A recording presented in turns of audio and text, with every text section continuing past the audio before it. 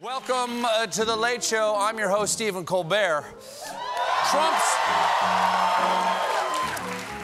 Trump's impeachment is really heating up. It's gearing up. It's ramping up. The gears are all hot from all the ramping they're doing. There are live hearings tomorrow. Wednesday and Thursday. The fate of our nation hangs in the balance. That is why all week we will have complete coverage of my amazing trip to New Zealand.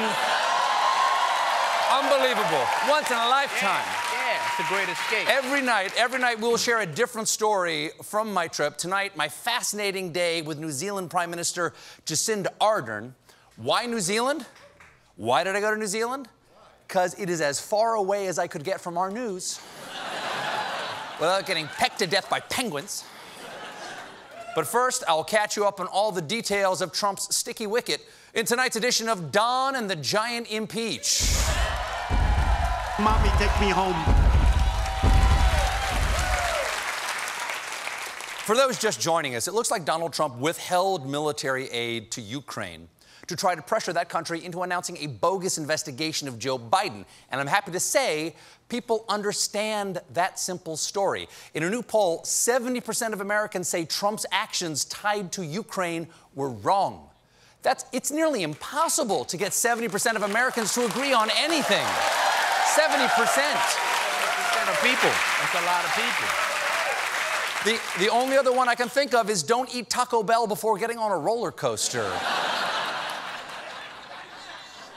But here's a weird part of this poll. Of that 70% who think Trump's actions are wrong, the number who don't want him removed from office is 19%.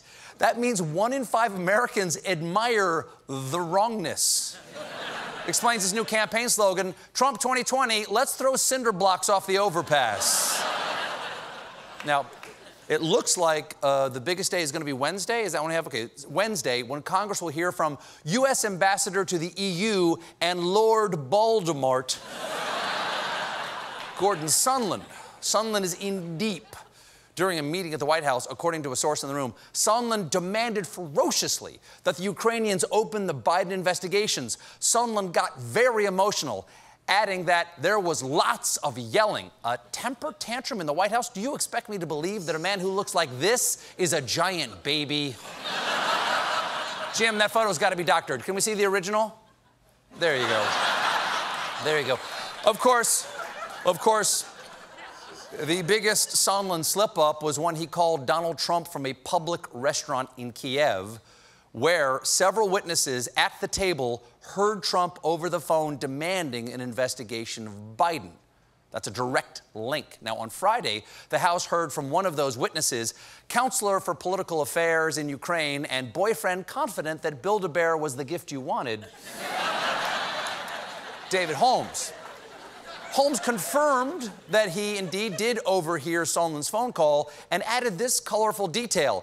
In the call he heard Sondland tell Trump, President Zelensky loves your ass. Oh, who doesn't? Jimmy, give us a taste. Yeah. That's like 2 hams stuffed in a surgical glove, or a plastic tablecloth full of rice pudding, or like 2 loaves of Poppin' Fresh microwaved in a christening gown.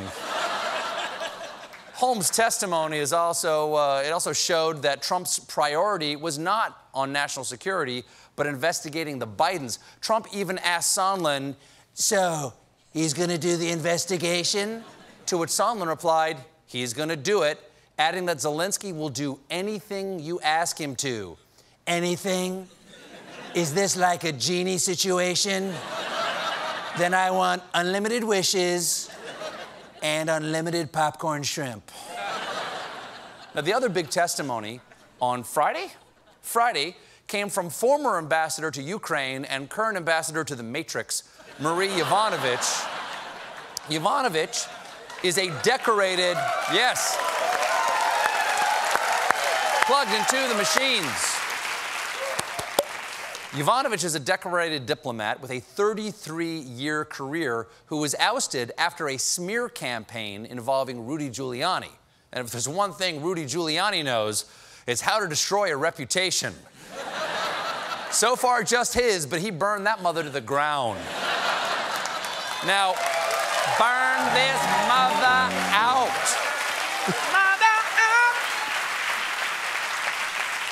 On Friday, while Yovanovitch was testifying before Congress, Trump tweeted at her, "Everywhere Marie Yovanovitch went turned bad. She started off in Somalia. How'd that go?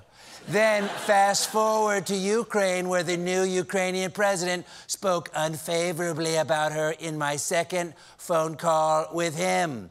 Now she's back in the United States, and the president is being impeached. Coinky-dink, way to go, Marie."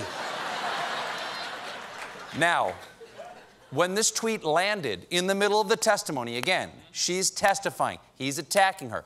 Chairman Adam Schiff read it into the record and asked the ambassador for her reaction. Ambassador Yovanovitch, as we sit here testifying, the president is attacking you on Twitter. The president in real time is attacking you. What effect do you think that has on other witnesses' willingness to come forward and expose wrongdoing? Well, it's very intimidating. Wow. He's reading Trump's nasty comment right to her on live TV. It's like he's the Andy Cohen of Congress. Ambassador Yovanovitch, the president just publicly attacked you. I'm going to hand you this glass of Chardonnay and ask, is there anyone whose face you'd like to toss it in while yelling, "You don't know me, bitch"?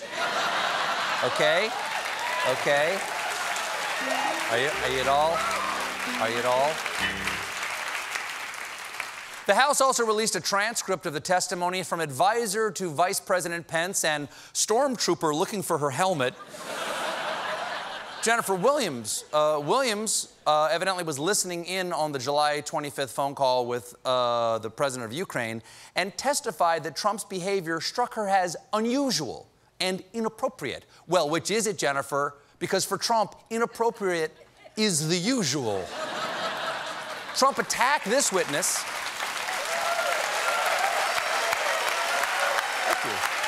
Very nice. Well, inappropriate. Trump attacked this witness, too. Tell Jennifer Williams, whoever that is, to read both transcripts of the presidential calls and see the just-released testament from Ukraine. Yes. Yes, Jennifer. Yes, Jennifer. Read the testament before you testify against the president